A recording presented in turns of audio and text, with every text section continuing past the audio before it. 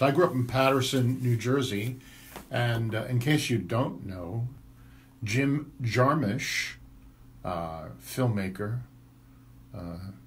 made a wonderful cluster of films, you know, Coffee and Cigarettes and Ghost Dog. But his most recent venture in film is called Paterson, and it is the story of a bus driver who also happens to be a poet. It all takes place right in the old stomping grounds, the downtown area, and he rides the same bus route every day.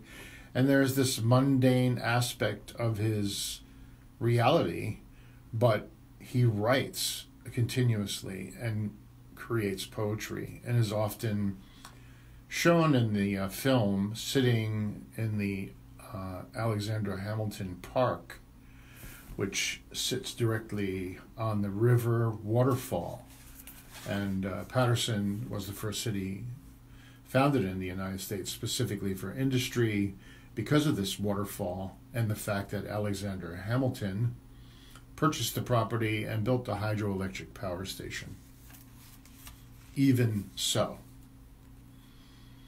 even though I was doing 60 in a 6-lane like usual, that is, even when I'm not driving, meaning, by the way, that life has the wheel, and not to say that that keeps it even.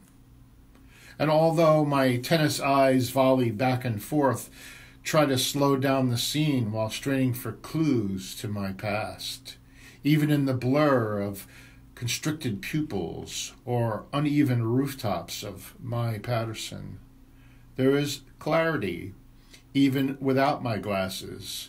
The paralleled, shingled, Germanic brick factories, now painted bright blue. I think we should probably get that, right?